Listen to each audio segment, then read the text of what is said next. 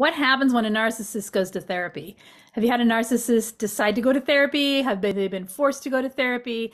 Have you convinced them to go to therapy? What happens when that narcissistic person gets help from a therapist? First of all, why did they go to this therapist? What are they looking for? And what was the purpose behind it?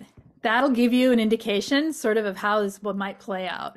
So say you have a narcissist who you have left them and they go to therapy to get help for the things they do that they're claiming accountability for. They are going to use that therapist very quickly to turn things around and either become a victim so that everyone feels sorry for them, and then they make excuses for the behaviors that they had because of their victimhood, or they're going to gain information from that therapist to then turn everything that they did and then project it onto you as something you did, or they'll stay in therapy just long enough to hoover you back. They'll hoover you back. They'll stay just long enough in therapy to get the attention from both you and the supply from both you and the therapist. And then they'll quickly revert to their terrible toxic behavior towards you. And meanwhile, they're manipulating the therapist the whole time. We're talking here more about individual therapy. Therapy in couples therapy or family therapy with a narcissist is another story and another topic. And I've done a video on it, so I'll try to link that as well.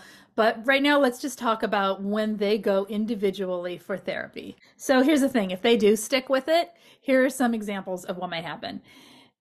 They love the supply so much that they get from the therapist. That could be why they're sticking with it. They love being able to sit there and lie to the therapist about everything that happened in their life, or tell half-truths, or they're using the same tactics. They're gaslighting, they're projecting, and they're using this person as a sounding board, as a basically a person to gain supply from and manipulate that person to be on their side. Hopefully the therapist sees through it and is just sitting there and maintaining composure and doing the best they can with what the person in front of them that they're working with. Oftentimes, though, the more covert narcissists, the altruistic narcissists, the ones that are communal or the ones that are out there being, the heroes, the do-gooder narcissistic types, will fully convince the therapist. They will fully convince a therapist that they aren't the problem, and they can go on for years and years like this. So what are they gaining? What is the problem with that? So what? So, okay, good. Then they're with the therapist. That sounds like, all right, well, at least there's something, right? Well, no, because what they're learning is the psychological terms. They're learning to manipulate through psychological measures.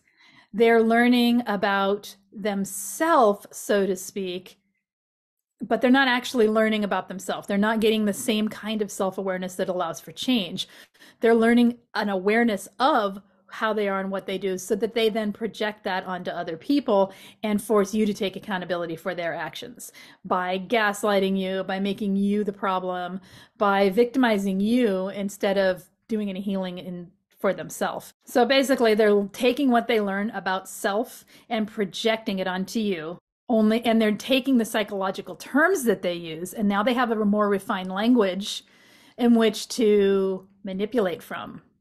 They're gaining awareness of how when they interact with people, how it affects people, so that they can refine their manipulation. And not only that, but they have an alibi. They have someone on their side that they can throw back at you in any conversation or argument or any discussion that makes it so that you can't argue back. So not that the therapist is actually doing this, because you don't know what's actually being said in that therapist appointment. You only know what the narcissist said is being said. And so they will take the information from the session, and they'll say, well, my therapist says this. My therapist says you're da-da-da. My therapist says you need to blah, blah, blah. My therapist says it's because of the way you treat me that la, la, la, right? And you have no way of proving that that's true or not true. My therapist says I'm doing a really good job in making the changes I need in my life, and really other people around me need to respect my boundaries.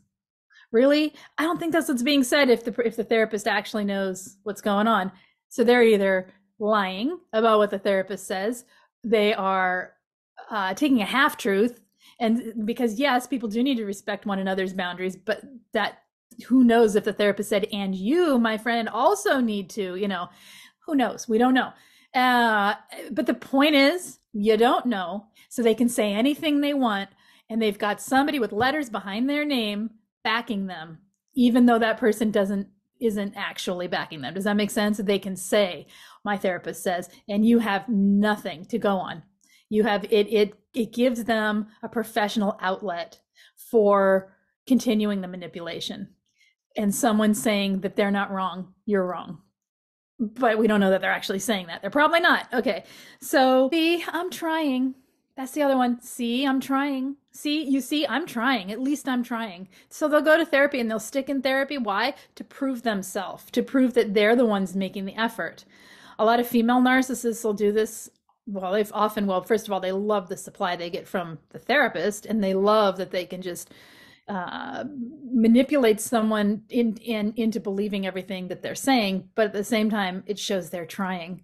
If you have left them, or if you're on the verge of leaving them, or if they know you are fed up with the relationship, they may pull this. See, I'm trying.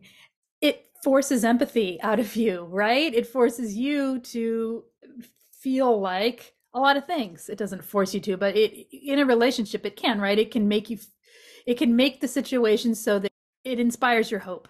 It attaches to that bit of hope. And when you're trauma bonded, the last thing you need is false hope. The thing is, narcissists inherently don't believe they need to change. So they're not in therapy to change. They're in therapy to learn to change you. They're in therapy to pretend to change. They're in therapy to change the things people did to them, right? They're not in therapy to take accountability for their own way of being and learn better, healthier skills at communication so that they aren't manipulating, because without the manipulation, they couldn't get the supply. And their whole life is about having the attention and the focus and the supply on them. So another thing that can happen, and this is not just with therapy, this can happen when a narcissist gets a hold of videos like these. It can happen when narcissistic people get a hold of memes or quotes or magazine articles or anything that describes psychological relationship difficulties or psychological and relationship qualities.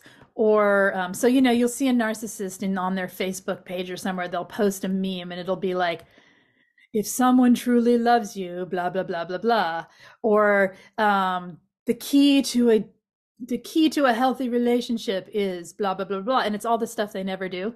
And you're sitting there going, what? They're doing that, first of all, because they're saying, see, you can't do it, but I can recognize it. So they're pointing out, I can recognize what's healthy, and that's what I do. It's everyone else who doesn't do it. And they can use those things. They can use videos. They can use the information they gain from articles, memes, quotes, all of it they sort of absorb it as if it's real for them, and then project out onto other people why you're the problem, right? So they'll use it to set a narrative, as I say all the time, to create a story about what's real. And in that story, you are the one causing the problem. And they use these bits of information and these memes and they use information from their therapist to attack, to manipulate, to prove themselves the victim, to prove themselves the righteous one, all of that. If they decide to leave therapy, if they go to therapy and then they bail on it really quickly, they will say things like, it's usually because a therapist struck a nerve, and this is the type that absolutely will not take accountability, that will not look at themselves, and they're not going to look at themselves and project. What they're going to do is get mad at it like a child and stomp their foot, right? And they're going to leave the therapist's office saying, I'll never go back there. That person's an idiot. That person doesn't know what they're talking about. They're crazy. They must be a narcissist themselves. Or they'll, therapy's stupid. I don't believe in therapy. They'll do all of this to close that door. So that if they do go, it's not good. If they don't, if they go and they leave really quick, same thing, right? The thing is, they get empowered through therapy to believe they're the ones who are right. They have someone who is being paid to sit and listen. not only is it someone being paid to sit and listen, it is someone who is skilled at listening. It is someone who is trained at giving their focus and attention for an hour or however long the session is to another individual. And they are just sitting there sucking the energy from that person. And at the same time, getting information from that person to empower themselves to be better manipulators. And that is it. If you have had in your life a narcissistic person go to therapy, what happened? Tell me about it in the comments. Please, I'd love to hear it. Tell me, did it help? Did it hurt things? What happened afterwards? Share if you would like your story in the comments. My name is Lise Colucci. I am one of the life coaches at QueenBeeing.com. If you need any help or anything regarding coaching, check out the information in the main description of every video. And make sure you check out the information for the group coaching. It's a highly affordable way to get individual help on a weekly basis, multiple times a week. So check it out if you need it. It's all in the main comment section. For now, I will see you guys next time. Don't forget to hit subscribe and the thumbs up, and I will talk to you later. Bye-bye. Take care.